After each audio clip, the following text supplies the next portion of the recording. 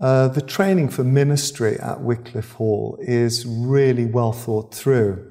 So there's a strong academic content, and that's indicative of it being a course validated by the University of Oxford. But there's also a huge spiritual emphasis as well. So the rhythm of the day, usually beginning with prayers and a service in chapel, as well as private prayer and group meetings, but also the practicalities of life as an ordained minister. So the emphasis on preaching and worship. So we do that and we learn to do it at the same time.